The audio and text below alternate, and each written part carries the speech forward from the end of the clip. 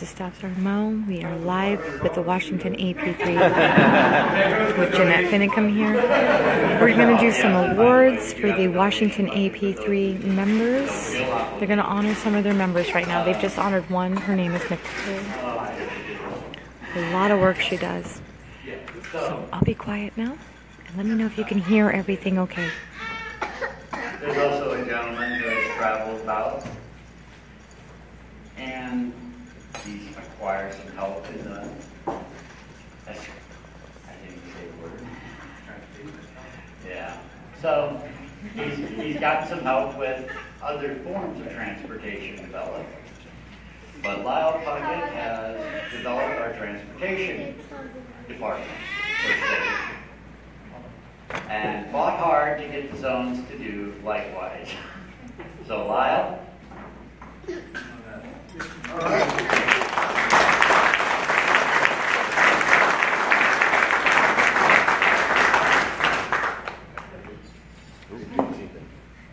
Good, good. Okay. Thank you very much, John.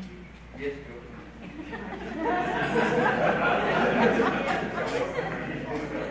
only 30 seconds. There's only so much power in that mic. It's only a little speech.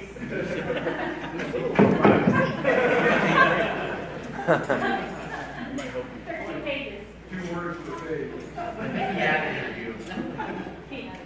The font is really big. Introduction.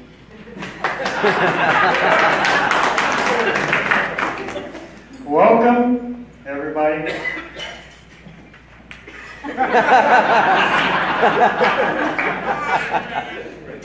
My name is...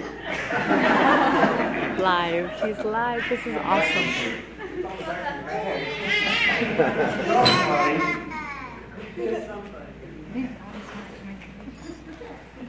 Oh, no, we got started.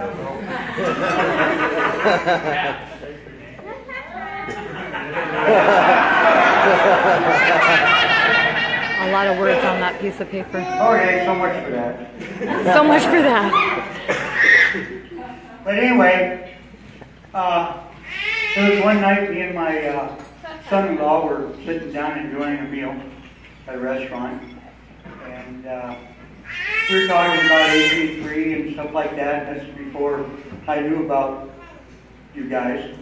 And Jeff was eavesdropping and listening to everything that I was saying. And he come over and introduced himself, and here I am. A couple months later, Nathan asked me if I wanted to head up the transportation department. And I told him, yeah, you know, it's going to be tough because I'm always gone. Those of you that know me, I'm only home like two days a month, 3 days a month. But in the process, I got to know a real good family. All of you all are my family. And I've been working really hard to try to get the transportation department going. And come to find out, I was the only one in the nation in transportation. So I was a test. And in the process, over the months, well, since last year, we've got we started a emergency response command center. We were going to do it on a 53-foot dry van trailer that I donated. And then we went from that. I acquired a motorhome, 29-foot motorhome, and we decided to turn that into the command center. So now we're working on that. And we also have a extraction vehicle, a forward observance vehicle that we're working on. And my vision for this organization nationally is to have every state set up, every state able, you know, in case of a natural disaster or shit hits the fan, we're going to be ready in every state in this country. That's what my vision is. And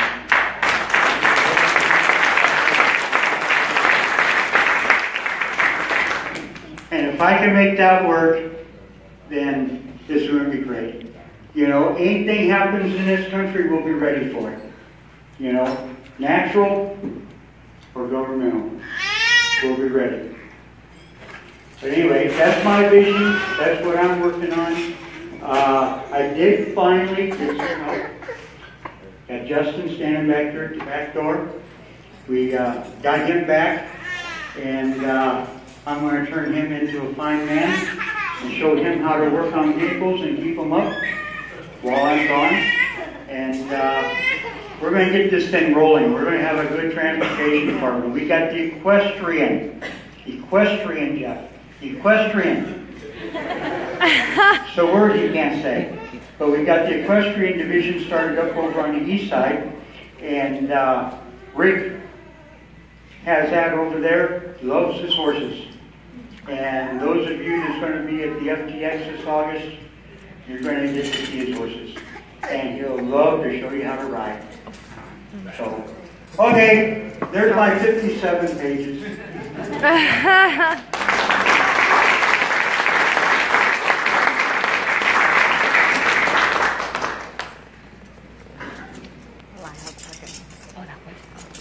Lyle Puckett, right there. Jeanette Finicum. For someone, I'd like to say has gone above the call of duty, but truthfully, this is the call of duty. This is something we should all be doing. For his performance in creating and executing community events.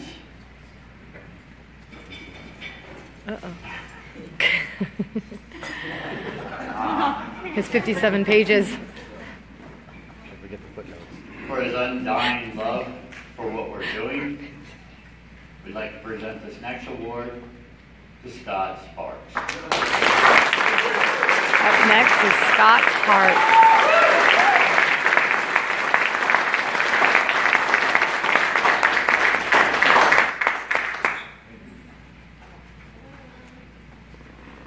Thank you guys.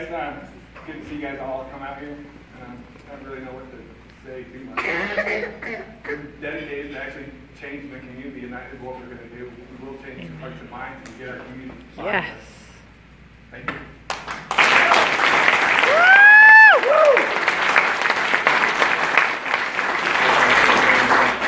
Bring it. Scott. Oh. Post. Oh, this is Nicole. The gal that's walking up, her name is Nicole.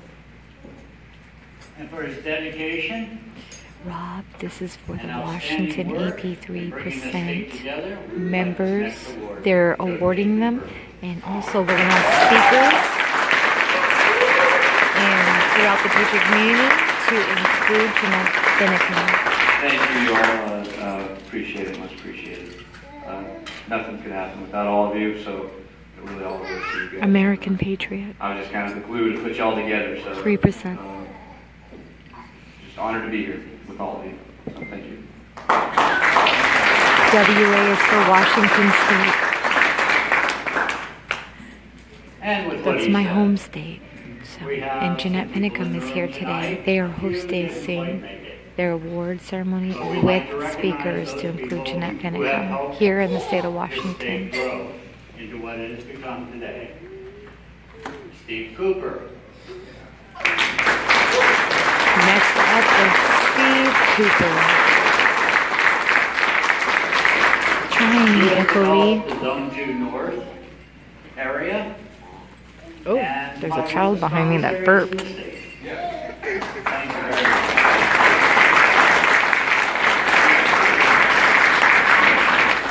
I don't need this, all you guys know.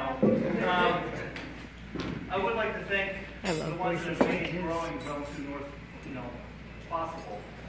I mean, the support we have from the state is great, but you have to have a strong core in your zone, in your area.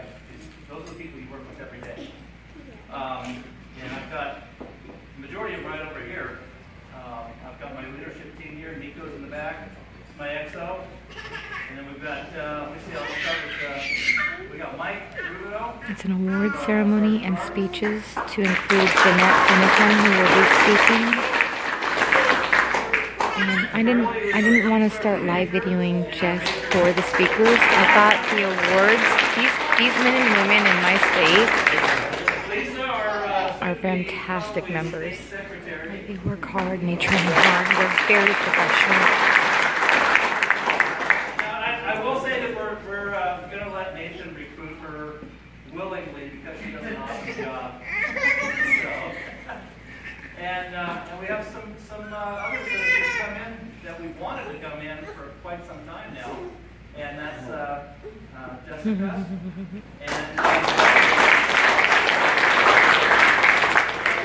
And we've got a few people here that just joined. We've got Dan. Sorry, Dan.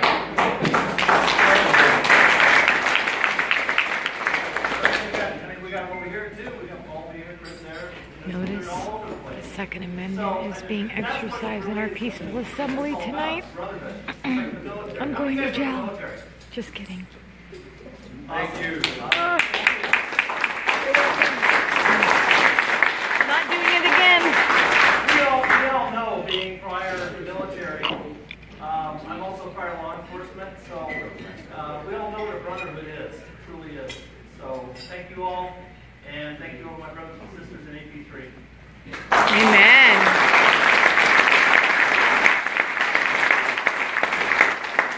I want you guys to just take notice how many former military and former law enforcement are part of our Patriot groups. Just take note. Our next award goes to someone who has created his own little niche. He's also helped out another state as well and participates in many of their events. And this man is James Heckler. Next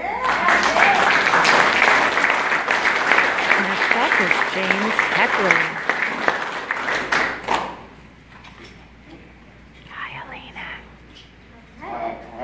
I got your text messages, Elena.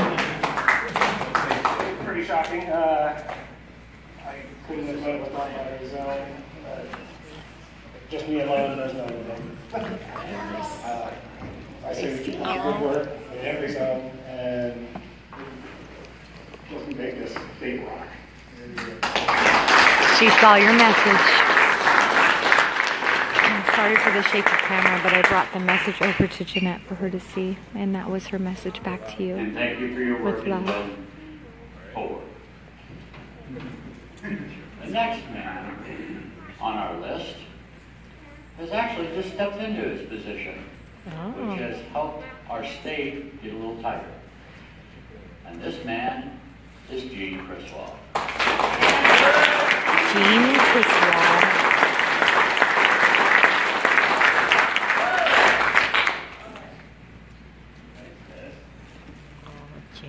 Let her know. I don't want to keep going back to her table, interrupting her. She's right next to me, but I'll show her again later.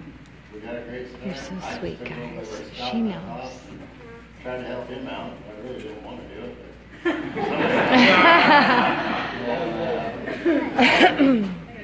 Thanks for everybody showing up out here and keep doing what we're doing. Thank you.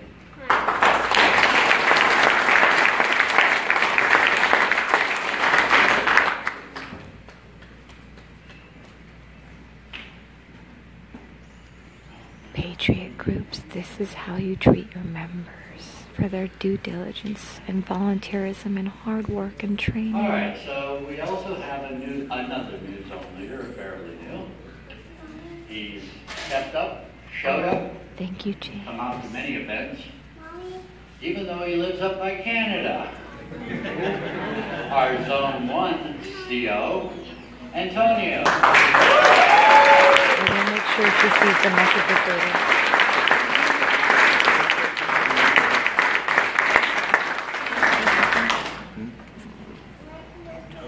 Of course she sits in the back of the room. Antonio. You know, this is beyond humbling, you know. I was never phantom being in front of this. I believe in this group. The first time I heard Scott Seaton speak on a podcast, I told my wife, American Patriots is where I wanted to be. Keep the comments coming because the Washington AP3 will see this later. Without Nathan, Jeff, and all these other great zone leaders helping me along the way. This is beyond a humbling experience.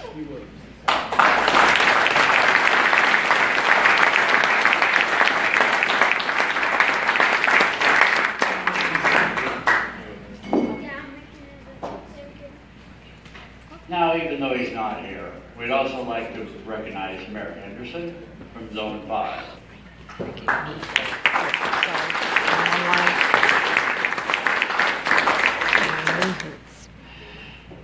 So, his efforts over there to help out law enforcement, among other things, has led the nation in showing them how we, as a group, can perform.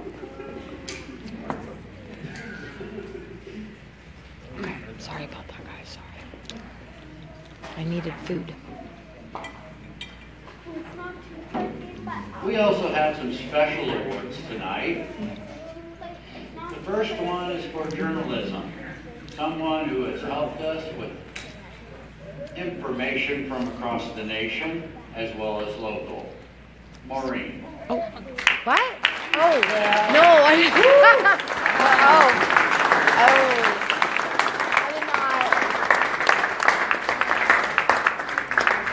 I know. Sorry. Sorry. Thank you. Oh my gosh. Thank you. Okay. All right. I'm usually good at on-the-spot speaking, but that was a big surprise. Thank you. So I am deeply humbled. Wow. Like I'm just choked. And I love babies. Sometimes. It's been a long year and a half, so I don't know what to say except for I've never done anything like this in my life until our brothers and sisters did. And I'm never going to stop because they're still in jail. And we are experiencing a form of tyranny in America that we've seen before. And I want you to remember, we have succeeded before. It isn't over. Every battle that looks dim doesn't mean it's over. Continue to do what you do. Train well. Be ready. Always expect the worst, but hope for the best. Pray for our nation. Pray for our leaders. Stay organized. Stay calm. Be peaceful. And make sure your nation knows that you truly love them. Every man that is behind bars right now unjustly loves you. Sit away.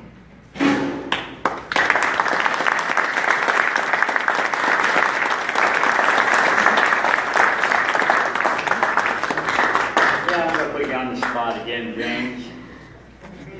I have an award here for one of the members of your group that I would like to shuttle back to him. This is for Sean Woolery. I'm sorry, guys. Great Okay. amount of intel and infiltrated the enemy.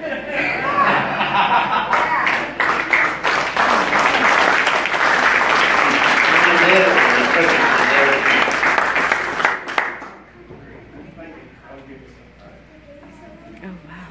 And Scott, Okay. I need you to deliver the next award to someone. Tonight we've talked about community service, community outreach. There's a group in this room that's all about that. But there's one man within our own midst who wasn't able to make it because of family matters tonight, and his name is Willie Williams, who has stepped up time after time, shown up, helped collect the berries, helped distribute them, helped with the food drive, helped distribute that food. And tonight we'd like to recognize his efforts in getting us involved in the community.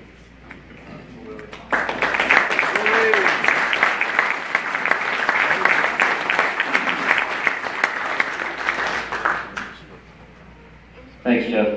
Wait a minute. I want to thank you and recognize you, the Sergeant Major of our entire organization, Jeff Rouse, who has been a humongous glue.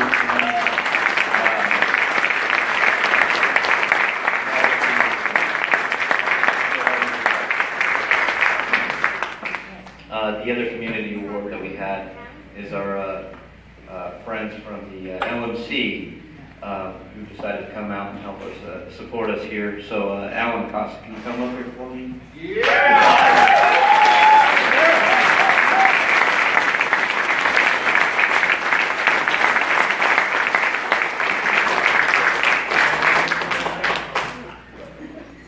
We appreciate everything you do in the community, Bill. Thank you. Thank you.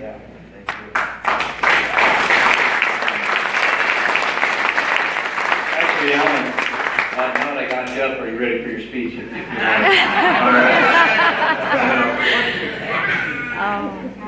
Wow, thank you for that. One of the things that I've seen from East and West that I've always seen a lot of fratricide within the organizations that we try to coalesce with. And one of the things, my experience with APIII did not start here in Washington State. You know, as I was checking up on my own nation in Ohio, I got privy to a mission, which was the Flint water drop that was being hosted by APIII Ohio, which they were working in conjunction with Indiana, Illinois, and I believe even a contingent from Florida and North Carolina came up to support that.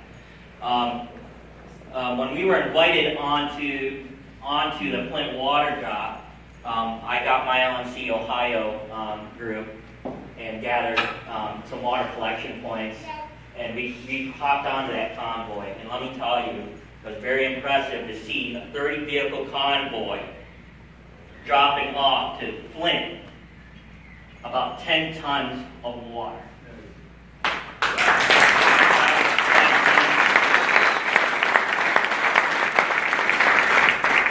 I realized then from that point on, in order for us as a movement to move forward, these are the bridges that we need to establish, working together in unison to the same common goal. One of the things also in the last legislative sessions and other the political events that we've gone is the identity politics that continue to divide us all. When you go past those barriers, you're going to realize the only thing that separates us are those labels and a few little nuances of how. Once we get away from that, when we start working together, that's when governments start to look at you, start to fear you, and that's because we've been fearing ourselves. Now we put the fear in them because we're organized, and they see what a group of people can do. Then they'll know. Then they'll know that this is our government. Not a monopoly of the corporate industrial complex that's been guiding our lives. What I see here today is free people. That's what I see. Amen.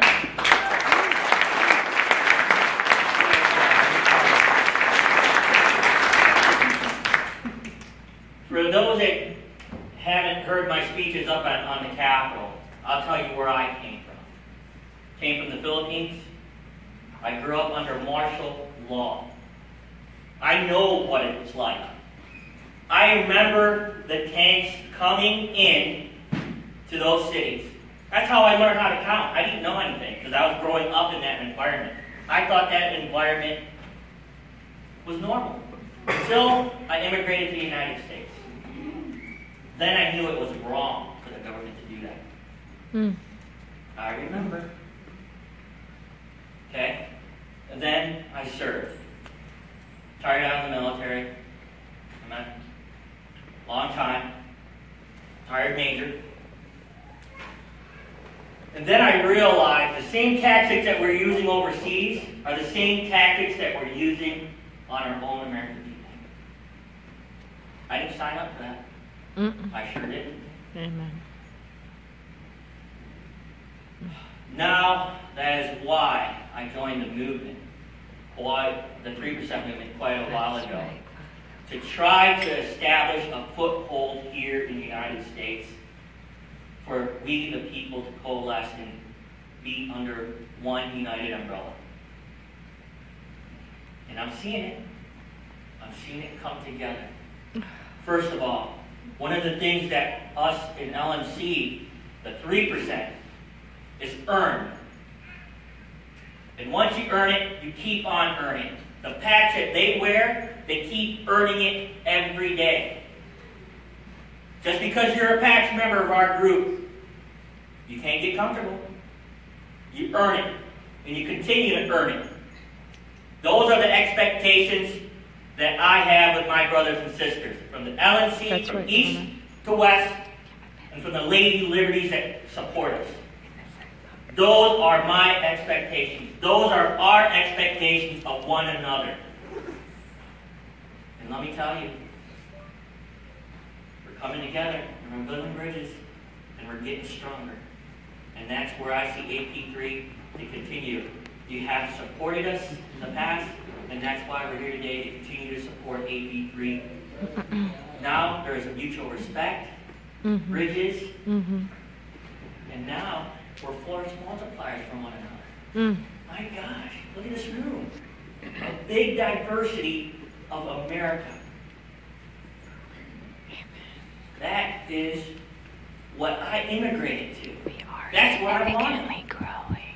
But slowly, as I, half my career was spent overseas, I came back. And I didn't see that anymore. But we're going to get it back. Because I believe in all of you. I believe in all of you. We're going to get it back. And again, Woo! Thank you. Words are so powerful and motivating. This is why I do what I do. To see men and women like you do and say this, they're so powerful and so motivating and so inspiring. I was dead on. Dead on. And we are going to get back. And every day, we get stronger and stronger. And our communities see that. And they see the work that we're doing. I'm still here, Dan. Can you It's because see we me? love each other. It's because we love our fellow man here in the United States, women. And that we're going to fight for We're still them. good. We're not going to let them be trampled. And we know what's happening, the injustices that we're seeing. The enemy is on at all fronts. And they're devastating. They've got more money than we do. They've got more power than we do. And they change the rules when they want to change the rules. But we're waking up to that. And more people are seeing that. And they're waking up too. And it's only a matter of time. So keep up. That's Keep right. up. That's You're doing right. an amazing job. The tide is turning.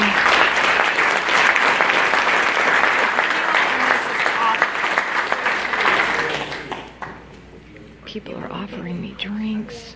I think they're trying to make my public image look So, good. Just kidding. Steve, we've got another speaker for you. The special guest speaker, Mrs. Jeanette Finicum, has come up here for us. And I'll move closer for you all. a little something. We all know the story. We all know what happened. We all watched it happen. The darkness was thick that day. And when I was on base the other day, I was watching AP3. saw this coin. And us military guys, we love getting our coins from something. So I saw this one, and I said, well, this is perfect for her. And it is a military coin, and it says, I will fear no evil, for thou art with me. And on the back, it is, yea, though I walk through the valley of the shadow of death, I will fear no evil, for thou art with me. And I want to give you that military coin for you.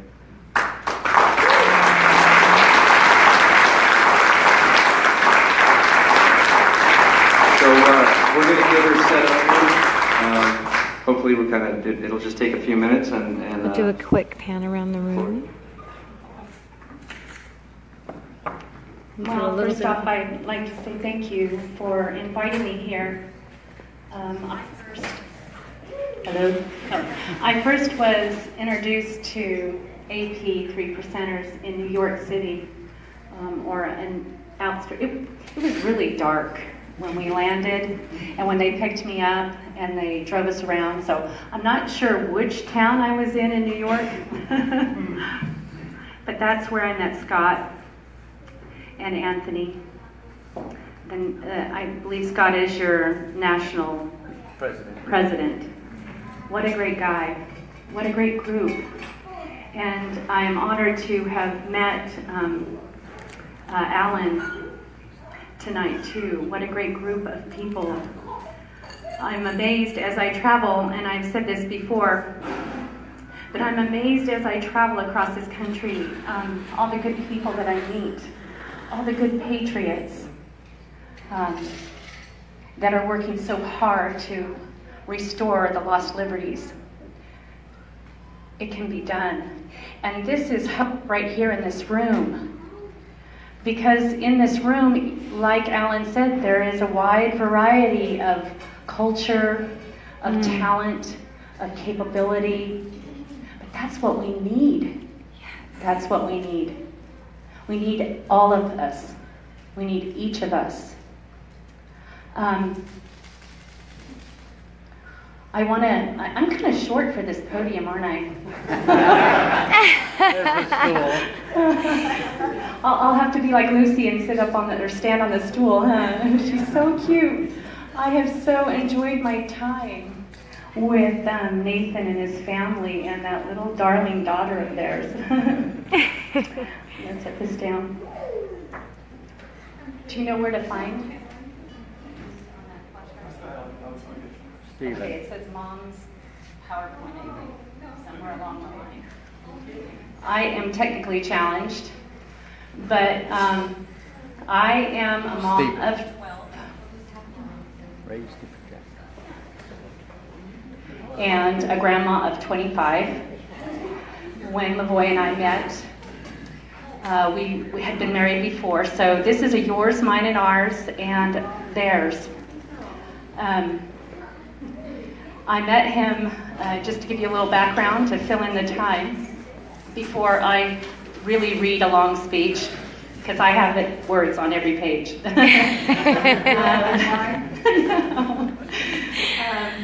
I met him at a church dance when I was early 30s. And here's this gorgeous cowboy sitting on the stage with his hat and boots. And I thought, oh, he's kind of cute. I wonder if he'll, get off that stage. And they had the thing like a barn dance where they pull everybody together and put you in a circle and meet you up. And then as the song plays, they ring the bell and you get a new partner. And when the song ends, Lavoy is standing in front of me, and we didn't get to dance, and so I was a little bit disappointed. I can't get enough of this story. But he was standing in front of me, and then he asked me if I wanted to dance the next dance, and we did.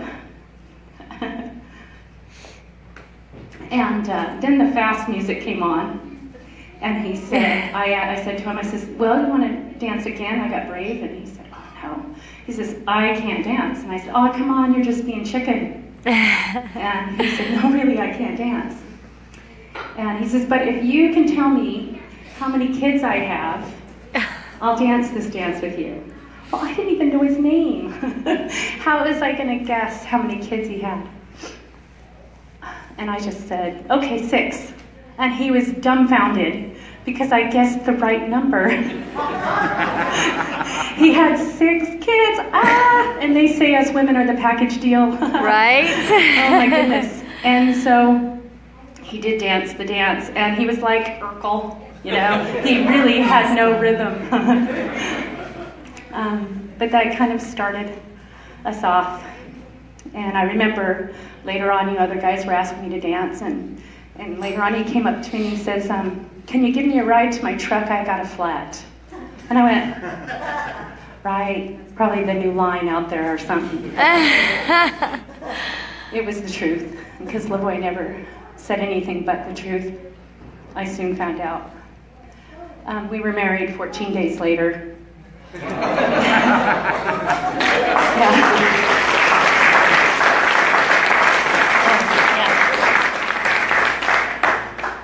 Isn't he good looking? Yeah. From that time, you know, we had nine little children under the age of 10. And so we were busy blending. And we got into therapeutic foster care for teenage boys. And we did that for 18 years. And we had a daughter together. And so we adopted 2 of those boys. And that brings us to 12. All of them are grown. My youngest daughter is 19, and she is still at home taking care of me. She's the term in the foster world is parentified, because she's worried about me. So she's watching out for me, especially when it comes to ranching, because she's the one that learned. And I'm really grateful that she is staying to help me out with all of that. But the rest of my children are married, and, well, Danielle and Mitch, 3 aren't married, but that's where the 25 grandkids come in. We don't do anything small. They come in batches. I've had the few at the beginning that came, and then all of a sudden, I had 6 daughters pregnant in 1 year. No. And it was the cutest little picture I have at my son, second to youngest son's wedding. There they are, all the kids in front of me, and all of them are hugging the married couple in the center. And you see 6 of my daughters with their tummies at different stages. It's so cute. I just love that picture. And a year and a half later, 6 more were pregnant again. And just last year, after Lavoie died, we had 5 new babies. So I really got, 17 in the last 4 years. It came really quick. But that's what happens when you have big families, right? Well, that kind of introduces you into my world. I was a stay-at-home mom. That's what I did. And I loved it. I wouldn't trade my life. I've kind of talked to you a little bit about Lavoie. He was a man of God first. He was a loving husband. He was an excellent father, an excellent role model for the boys that came into our home. I look at it as pretty lucky to have had him to emulate good values, integrity, morals, strength of character. He was able to teach them how to be a kind man, a loving man, and a good father. And I've had lots of phone calls since he's been gone from all the boys throughout the years. Just got a call the other day for Mother's Day from one I hadn't heard from in probably 17 years, because he was our first placement. And he's doing really well. But he had waited a year and a half to give me a call because he was so saddened by what happened to Lavoie. But it's good to hear the little things that they got from him and from being in our home. So it was really a bittersweet call. My husband was, like I said, a family man. I was really grateful that he was home every day, every night, to help me with all 12 of those kids. But he wasn't really political. He just knew how he felt about his country. He didn't serve in the military, but he loved this country more than anything. And I think it showed when he was up in Oregon. In Ephesians 6:12 it says, For we wrestle not against flesh and blood, but against principalities, against powers, against the rulers of the darkness of this world, against spiritual wickedness in high places. And Samuel Adams said, if ever a time should come when vain and aspiring men shall possess the highest seats in government, our country will stand in need of its experienced patriots to prevent its ruin. Amen. Isn't that true? Yes.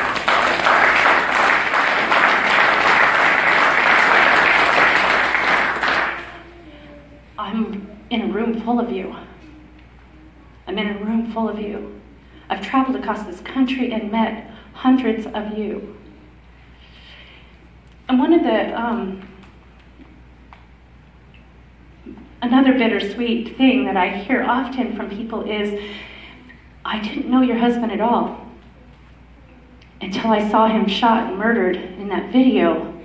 And then I looked him up on YouTube and I heard his videos and I watched him and I listened to him, and his spirit, his countenance spoke to me. He was a good man. I know what they did was wrong. He's inspired me. He's inspired me to get up and do, to get involved. That has been a blessing to our family to hear that. To hear the fact that he is moving people through his message, and that you're all moving to do good and to make changes.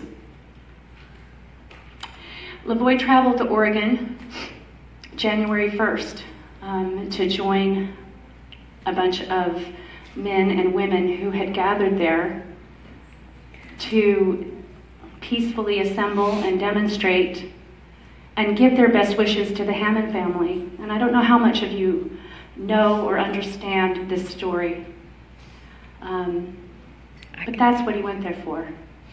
He was received a call real quick, and he said, sure, I'll come, and he drove a few others up with him, and he took an overnight bag. That was it, one set of clothes. He had no idea that it would turn into what it did, but he was willing to stay and stand because he believed in what he was standing for. I wanted to allow LaVoy to kind of just talk for himself, so that's why I have the projector, and I have some of his words, because he describes what he was doing and how he was feeling and why he was there much more eloquently than I can. But I don't know how to work the technology. What did we do? Okay.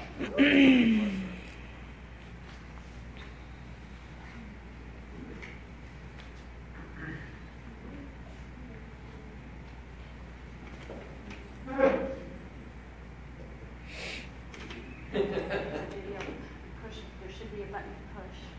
Can you see on the screen? No, not that one. Go back to the black screen. Yeah. Now there should be an arrow at the bottom. Yeah.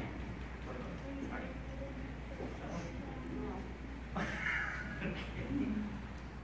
Isn't there a bar? You have to have the black screen first.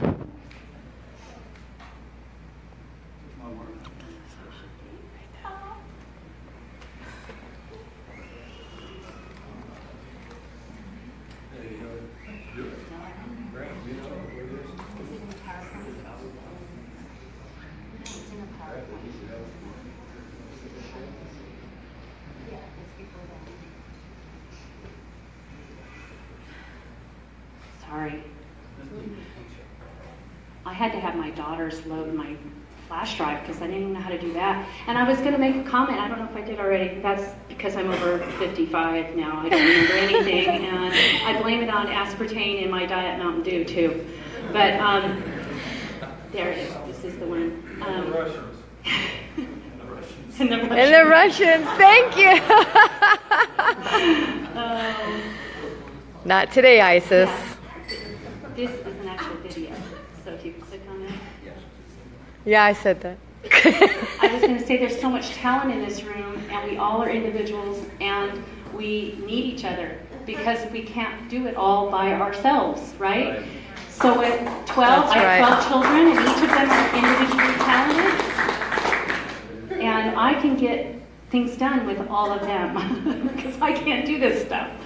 Okay, I don't want you to edit, no.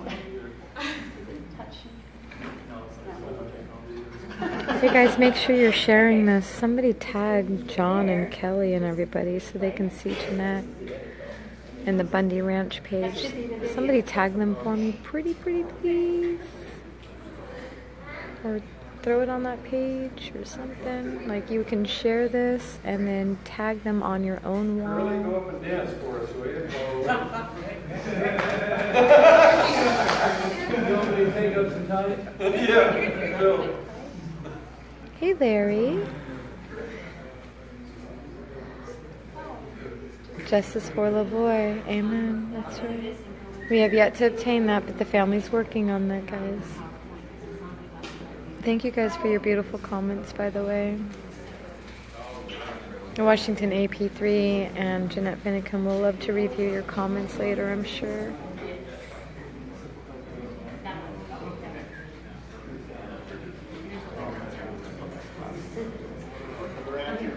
Here you go.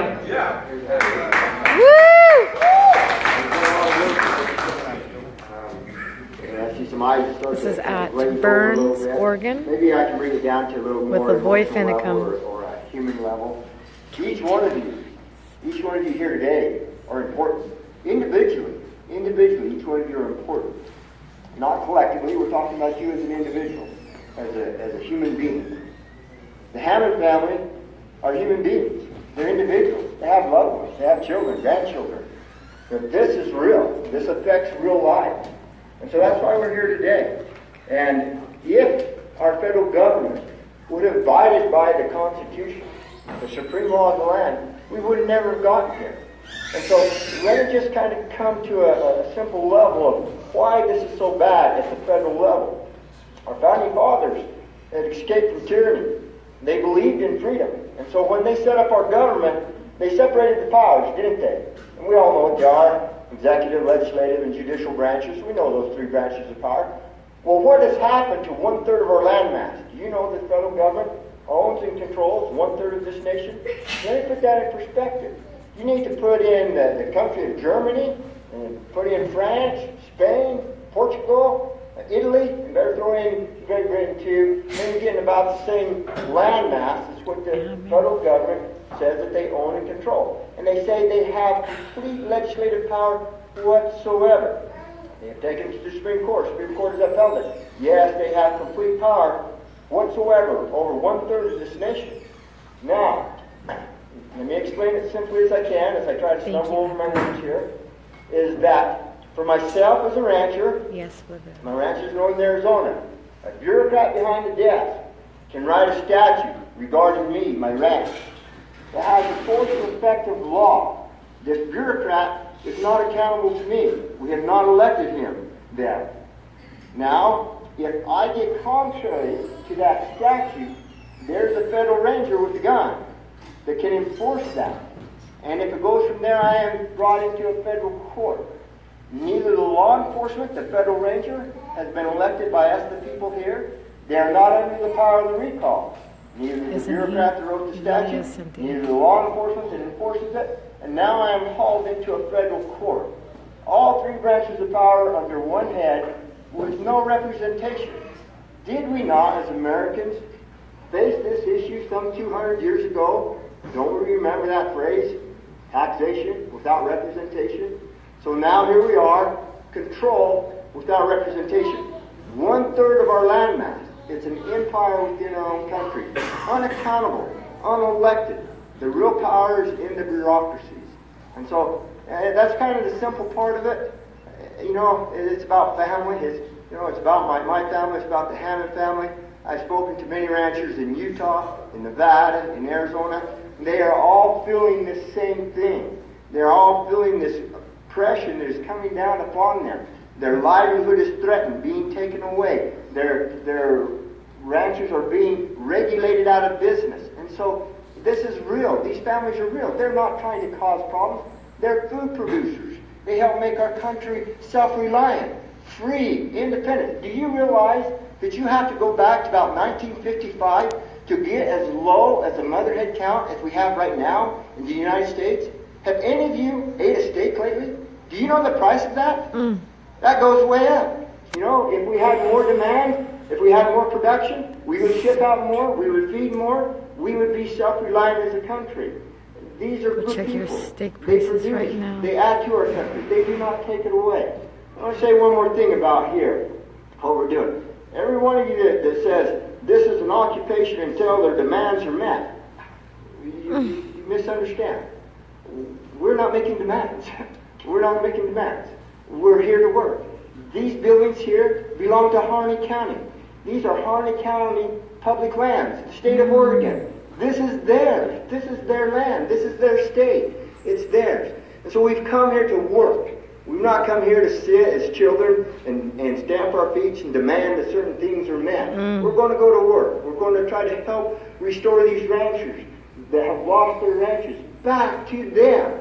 We're going to legally go to the records. We're going to search out these ranchers. Over 100 ranchers have lost their ranches here in this very area, in this very county, have been pushed off. See, guys, we would like to see supported them everything. return to their ranches, ranch again, log again, live again as free people. And so we're here to try to help that happen. We're going to go to work. We're not going to just sit down here and twiddle our thumbs. We've got a lot to do, and I appreciate you being here. I'm just a simple Vic, doing the best I can. I love this country. I love my kids. I love my wife. I love my family. And if we lose freedom, what shall they do? I want my children to experience real freedom, breathe free air. And Peaceful. There's our friends.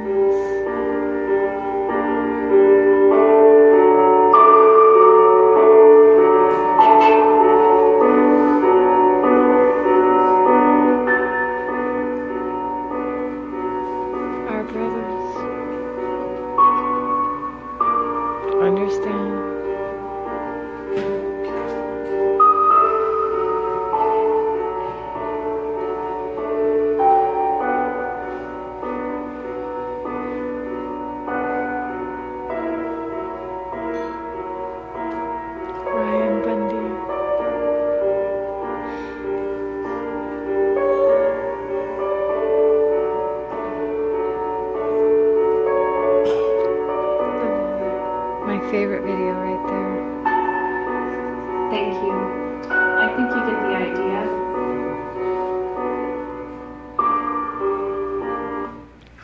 They were in a peaceful demonstration, exercising their First Amendment right.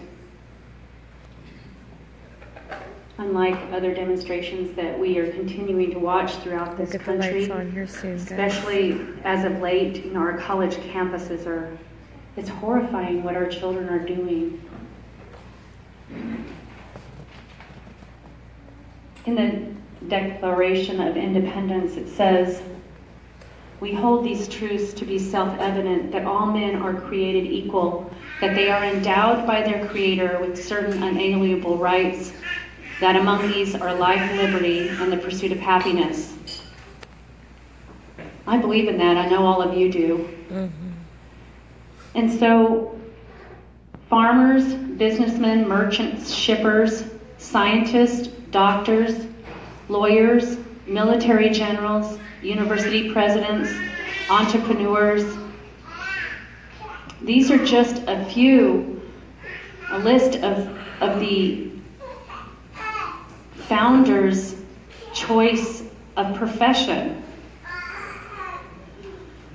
We have the right in this country to choose what it is that we want to do with our time, how we want to earn our money and spend our days.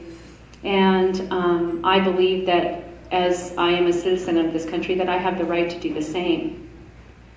I believe that we all have the right to choose what it is we would like to do. And so I'm going to talk about a few of the things that I've been going through, my family's been going through since the murder of my husband. And part of this I'm going to read because it's kind of has to do with lawyers. So, my attorneys have been communicating with the BLM for almost a full year, trying to secure my right under my husband's permit as a transferee of my husband's right under testamentary disposition. Instead of following this clear federal regulation, the BLM instead obfuscated, refused to acknowledge that I was my husband's wife and widow, and they have denied any right to that permit and pretended that it simply was terminated upon his death. We show them the federal regulations that authorize the transfer of the rights of the permit to me, and instead they continue to obfuscate and ignore it. And to this point, they have refused to even acknowledge my rights under a clear federal regulation 4110.2-3E. And instead ignore me and continue their obfuscation, thus forcing my cattle off my land and forcing me to go through litigation process again for this entire year. Let me go over this again. First, trying to get an agency to work reasonably with the rancher is apparently too much to ask for these days, and when and if they deny me my right to operate under my husband's permit, which so far they will not do officially, I am then second required to appeal to that very same agency for a review of their own decision before I'm allowed to then litigate in court. Then third, because they won't even give us, my attorney and I, the courtesy of an expeditious denial, we have been forced then to go through what could be seen as a separate but equally slow channel to find remedy, which is through the congressperson's office. In summary, the effort required for a simple American to exercise their right is so monumental as to make it nearly impossible to earn my right. To top it off, it is also important to note that if we don't go through this process, I can be denied all rights to litigate in the future for not having exhausted my administrative remedy, which ironically, administrative remedy is also sought from the very same administrators who have been ignoring and disruptive to me in the first place. Very same. So they tell me to get off because I have no permit. So I take my cows off, and I have no summer range, so my father-in-law gives me 5 acres to put 150 head. Oh my God. And I have to feed them every day until my winter permit begins again, which is October 15th. I have friends that help me put the fence up. I have friends that come and help me put the water lines in and bring me troughs and feeders. And then I had growers throughout the state of Utah, Idaho, and Arizona bring me hay because I didn't have any money to feed that many cows every single day. Up here where you are blessed with grass, which I covet. Send her home with grass. Yeah. It's legal here. Sorry. That was just a stuff. Right, for the cows. Sorry. So here I am feeding these cows every day. And my new motto is, I can do hard things, right? That's been my motto for a few months now. I'm learning to drive a backhoe. I'm learning to use a forklift. I'm learning to get it out of the mud when it's stuck. And I'm getting to know my cows really well. You need to understand, truly, Lavoy married Miss Kitty and he was Matt Dillon. I was the city girl, he was the cowboy. I'm an Army brat. I traveled the world with my dad when he was on assignment. So ranching was not what I knew. And so feeding them every day, I got to know them a little bit. And when it came time to go put them back on, I figured I was doing what they were asking. I filled out a new application. I turned in the application. they said that my husband had accrued $12,000 worth of fines. And so, against my better judgment, and I knew I was probably going to have to get a finger wagged at me when I saw him again, but I wrote the check out and was going to pay the fines that they said he had accrued for going on 2 weeks early. And we like to move our cows the old-fashioned way. So I had talked to all the ranchers in the area and got permission to travel across their land, because my ranch is 50 miles from my house. And we had scheduled it all out, had water holes in each place, and my daughter and I and another daughter who came up started pushing these 150 cows. And we had done the first 14 miles on horse and got to our campsite. And the next morning, my mother-in-law came out and informed me that the BLM would not accept my check, and that if I continued forward, that I would be facing impoundment of my cows, trespass fees, fines, and imprisonment. And so I'm out in the middle of the desert, and I'm wondering what the heck I'm going to do, and I remember that night looking up at the stars and thinking, what is it that I'm going to do? And I know this is sappy, but, he was a quiet man, but every once in a while, he was romantic, and he'd given me a star, okay? That's the sappy part. But I'm laying on the dirt, and I'm looking up, and I can see my star, and all through the night, I kept poking my head out and seeing that star and thinking, he's protecting me, he's hovering over me, he knows I have a hard decision to make, and what is it that I'm going to do? I was so stinking mad. I wanted to say, to hell with all of you guys, I'm going, and you're going to have to come get me, and you're going to have to take me off.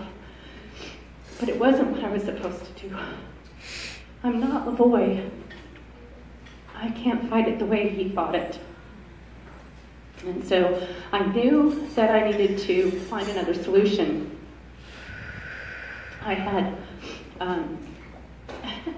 they come all the time, sorry guys. I knew I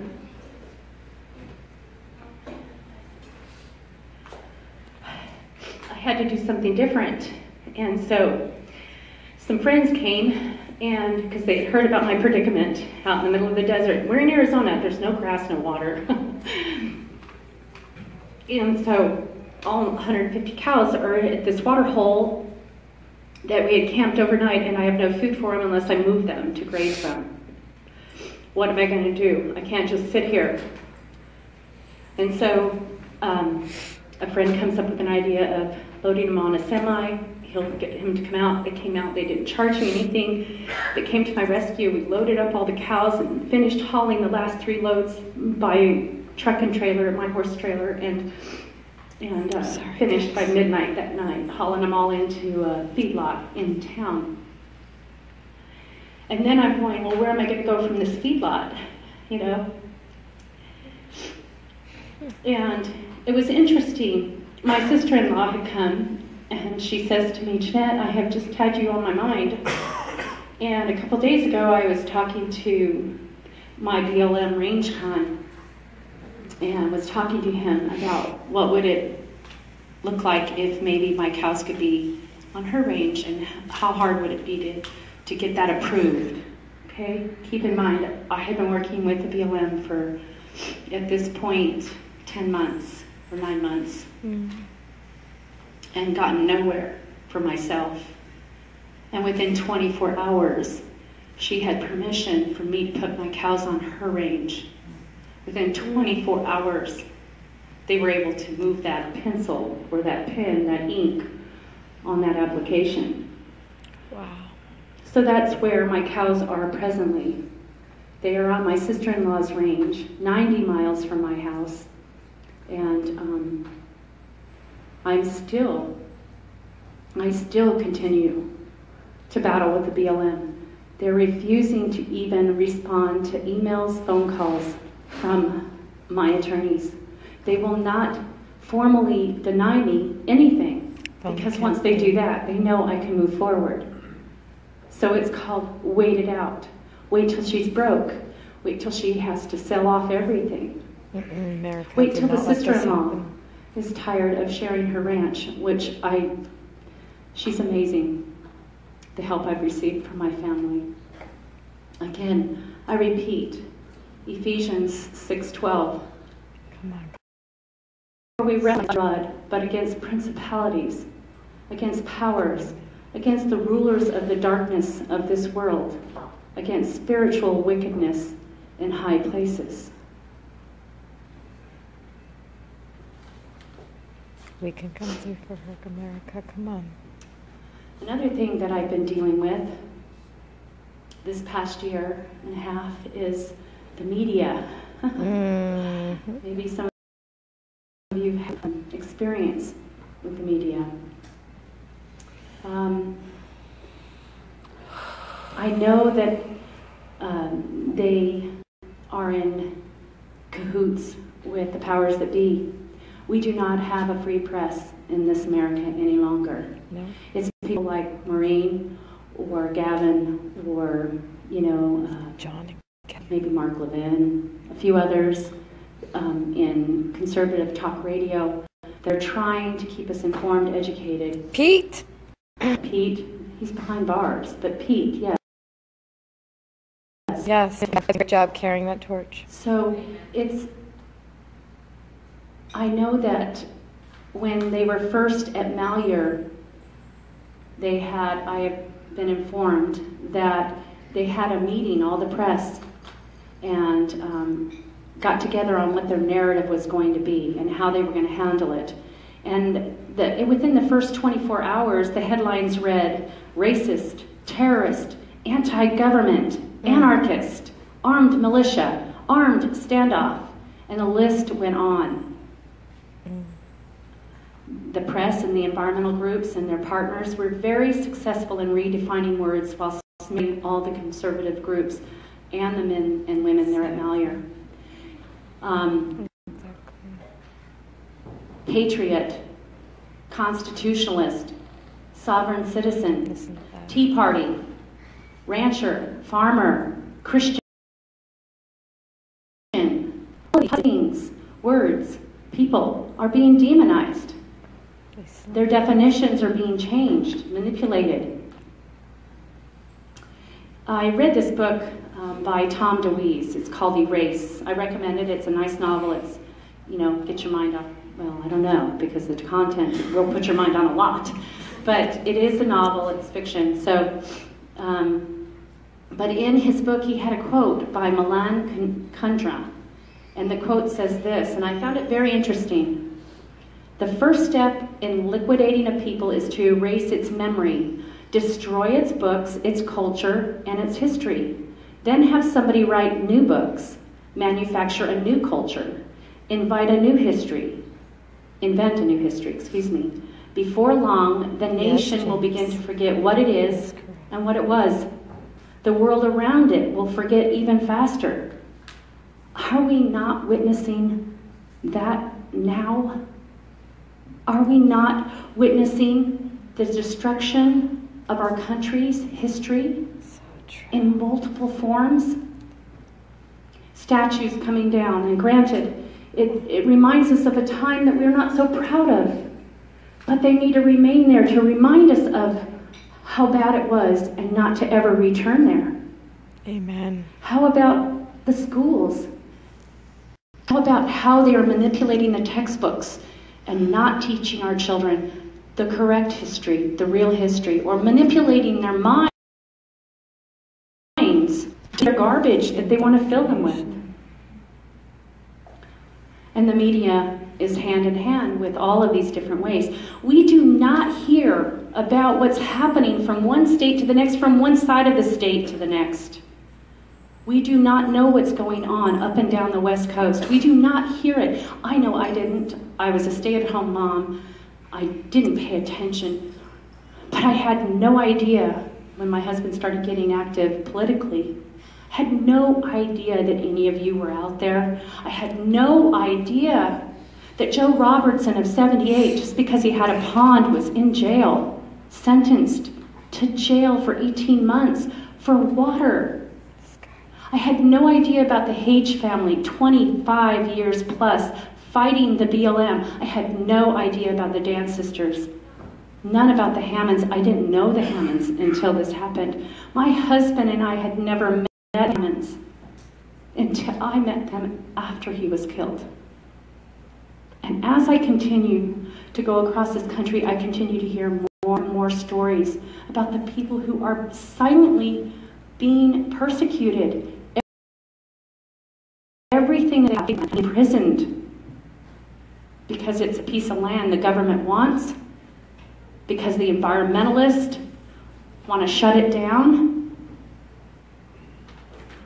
I pray that President Trump does half of what he said he would do. A fourth, right?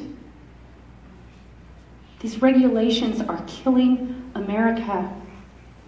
Just as my husband said, we aren't even voting on half of the laws that are being passed. We're not. They're in-house, and then they get to indiscriminately decide which rules they are going to follow. But we have to follow all of them. I have to abide by all of the BLM regulations, yet the 4110.2.3 on transferring of grazing rights, they will not even institute that in my behalf when it clearly states that I have a 2-year period after the death of my husband to settle any problems that may continue then to graze. I own that grass. I own that water. I have a loan on it. I'm making payments yearly for it. It is mine, not theirs. Another issue that I've been dealing with is FBI intimidation. Who would have thunk? Who would have thought? I still, when I stop to think about where I am and our family and what has happened to us, it is mind-boggling and surreal. You know, my daughters and I have been invited to speak all over the country, and there was one particular event in Colorado that the FBI, the BLM, and some Oregon state officials traveled down before my scheduled event because it was out on Facebook, so I'm being monitored. They knew I was headed there, and they wanted to visit with the sheriff and the chief of police to have permission to raid my event because of a possible suspicious character. Okay? We had no idea. My children and grandchildren were there. Other people's children were there. I had no idea. It was about 10 days later. I think the vets are coming because I'm kind of suspicious. You will never guess what I just found out. I just got, through the Freedom of Information Act, a copy of the memo that was sent out by the chief of police referring to us as sovereign citizens.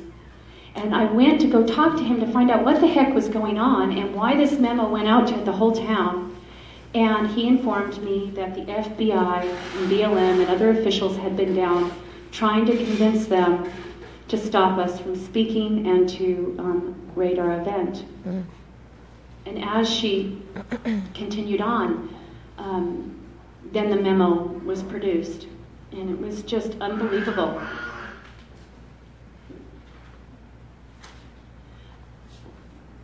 I was not happy, and that part of me that says, to heck with this, I'm going back there. To heck with this, they're not going to tell me that I can't go and speak my mind. This is America. I have the right to free speech. I am doing nothing wrong. I am doing nothing wrong. I'm not inciting violence. I'm not with a gun and go ablazing. I don't carry a gun myself. I have. Sorry, it's freezing up. But I am not doing those things. They're not going to tell me I can't. Hang on. know what a sovereign citizen was. Okay? And a batch of chili, and I can. I have many other talents. I didn't know what it was. I better look at it because it anyway, so I looked it up on the FBI website, and it's 4 pages long. To make sure what's called. And so I only a paragraph, not 4 pages. It says, the FBI considers sovereign citizens extremists involved in the domestic terrorist movement, an anti-government group, is closely related to the lands movement. Sovereign citizens do not represent an anarchist group, nor are they a militia, although they sometimes use or buy illegal weapons, refer to themselves as constitutionalists. Many believe, isn't that just infuriating? Many believe that only white men have rights. They believe that the ratification of the 13th and 19th Amendment are unconstitutional, meaning women never gain suffrage and any election in which women vote is null and void. Sovereign citizens don't pay their taxes, use fake currency, passports, license plates, and driver's licenses, don't recognize government authority, courts, or law enforcement. Sovereign citizens commit murder and physical assault. They threaten judges and law enforcement, and they engineer various white-collar scams. This type of behavior is associated with rural and small-town whites in the American West. Listen up, folks. That's According what you're to a being survey labeled. of law enforcement personnel, in 2014, sovereign citizens are now regarded as the #1 terrorist threat in America. That disgusts me. Not today, That Isis. disgusts me. That they would put all of this defining a sovereign citizen and then labeling me as none of these things, except maybe I am a woman who exercises her right to vote. And Amen! Woo! Fantastic Constitution. This is not okay. This is how they take a word and destroy it. Sovereign citizen used to mean something positive, right? Mm-hmm. Did it not? Correct. Like a Tea Partier? How bad has that been demonized? But now the word constitutionalist is being demonized because you follow the supreme law of the land, because you believe in that document. We're now being demonized. On May 3rd, as I drive to different places a lot for these events, and I was listening to the FBI Director Comey's testimony. And it was interesting. At one point, I had to pull over because I wanted to hurry and put notes in my phone of what he was saying in the moment. And I've put it down here. He said he testified that approximately 2,000 open investigation cases, of which 300 might be contributed to foreign and non-citizens. The rest of the open cases for terrorist actions or behaviors or suspicions are open cases with Americans. That is 1,700 open cases. My question to Mr. Comey is, what definition of terrorist are you using when you apply that to an American citizen? Okay, think about it. The Hammonds are in jail under a terrorist charge under the Patriot Act. That's why they had a mandatory 5 years for a backburn. A backburn. Common for rancher. My second question would be, why is a rancher who starts a fire on his property to stop that fire that is fast approaching his home and private property is considered, labeled, and prosecuted as a terrorist? My third question to him would be, why would hard-working American citizens, ranchers, farmers, miners from across this country be considered terrorists if they stand up to the overreaching BLM and environmentalist groups stealing their property and livelihood and chosen way of life? I would ask, I think us in this room and those of you who belong to these 3% groups, you better be asking yourself whether or not you're on this list. You better be asking yourself if you're one of the 1,700 individuals being investigated. Because you stand up for this Constitution, because you believe in the freedoms that we were entitled to have, our right to have, excuse me, I misspoke, our right as American citizens to have in this country. Amen. All right. So if we're constitutionalists or involved in Western lands issues here in the West, then we're sovereign citizen terrorists. And I'm going to fight back on that label. I'm going to push back. And how I'm going to push back is by doing what I've been doing. It's by going around and speaking, explaining who my husband was. Because I am not okay with the label that they put on him. I am not okay with him defaming who my husband was. They don't know him. My voice, my 12 children's voices, my grandchildren someday, we will not stop. He deserved better. He was a hard-working man. He was an honest man. He had integrity. He loved his family, his country. And when he said he never had even so much as a speeding ticket, that was true. Or they would have found it, and they would have tried to smear him with whatever they thought they could have found. Yeah, that's true. They killed the wrong man because they couldn't really find anything on him because there wasn't anything to find. He wasn't anti-government. My husband was for limited government. He was for pro-responsible government. He believed in his First and Second Amendment rights. He believed the Constitution to be the law of the land and to protect it. He believed that in that scripture of love thy neighbor as thyself. Truly he did. It was on his vision board. Because that's what he did. He served in the community. He served our family. He served me. He served those kids that came into our lives. He was loving the Hammonds. When he got out of that truck, he was loving Shauna and Victoria and Ryan.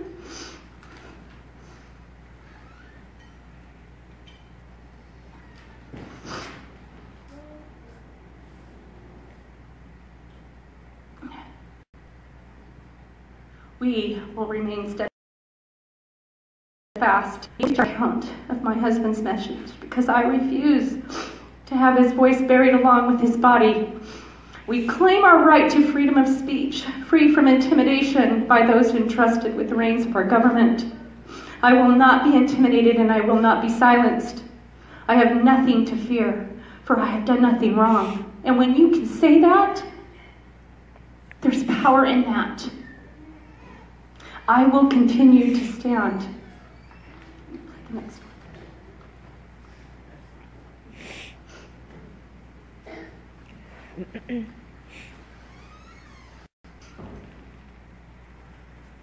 And the video.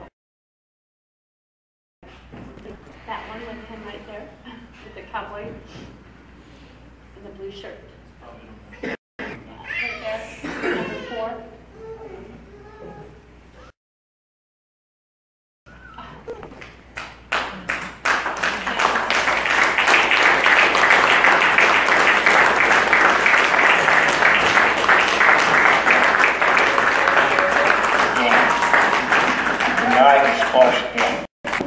The Constitution has been shredded, that it lives in your heart. You know what freedom is and what freedom isn't. Stand, because when you stand, others will stand with you. And God can't stand with you if you don't stand. Once you stand, you can expect the hand of providence to be over you. Don't matter how it ends, it matters how you stand. This is Moe Peltier. One cowboy stands for freedom. See you later. America, stand.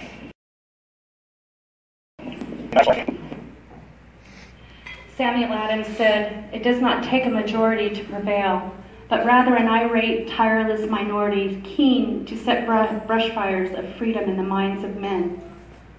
And I would like to think that Lavoie, the patriot that he was, set a few brush fires of freedom and liberty in the hearts and minds of many across the United States. That his sacrifice and his stand for freedom, for liberty, for agency was not in vain. And again, I would like to thank you for inviting me here and for hearing my story. But there's so many more that are still suffering. And I am so encouraged by the mission statement that I read on the group here, and listening to Nathan and Scott tell me about the AP 3%ers. What you're doing is good. Be involved, actively involved in all the ways that you guys are doing, because we can make a difference. There is hope. I have hope. Love you, Johnny. I know that I'm going to see Lavoie again. I believe that because I believe in God and I believe in our Savior, Jesus Christ. And I'm so grateful for that knowledge because it brings peace. It lifts me up. It buoys me up. It helps me. I know I'll see him again, and I hope that after I get done punching him, I'm going to kiss him, and I'm not going to let him go. And I hope he sees what we're doing here, and I hope he's proud of us. I know he is. I brought one little video, because we see all of these videos on YouTube. You can find it, we posted it before he died. But I brought another little video. It's just a real short clip from my phone one day. And it's just the grandpa.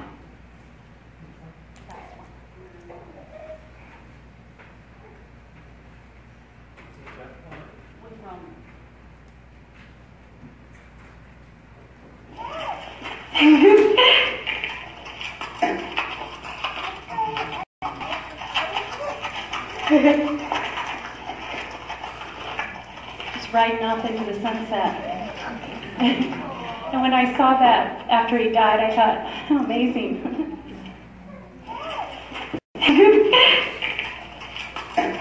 Thank you very much.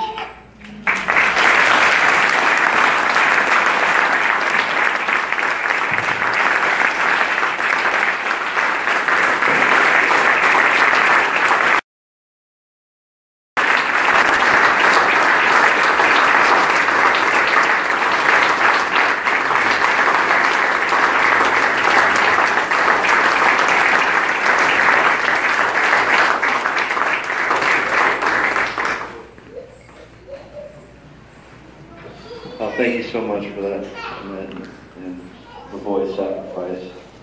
And, I know I'll stand with you. I'm never going to give up. I'm never going to give up. And I know I'm not going to give up either. To hell with that. So, thank you very much, and that's the end of the speaker. So please enjoy yourselves for the rest of the evening. We have it for quite some time, so have a good time. Thank you, everybody.